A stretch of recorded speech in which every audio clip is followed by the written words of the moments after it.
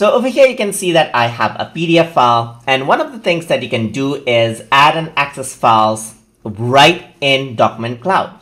So let's say I want to save out this PDF file in the Document Cloud. So to do that, I have to go to File, and then I need to click on Save As.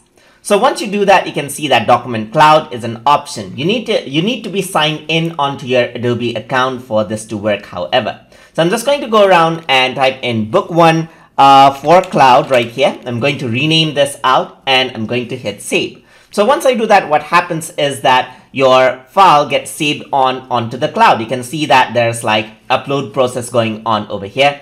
And to access that out, now you do not need to have the cloud saved on your computer. So you can log into Adobe Acrobat Reader in another computer, log into your account, and if you were to go to Document Cloud, then you'll see all of your documents right there. So here's our file right here. There's Book 1 for Cloud. And if I were to double click this out, you can see that it opens up just like that.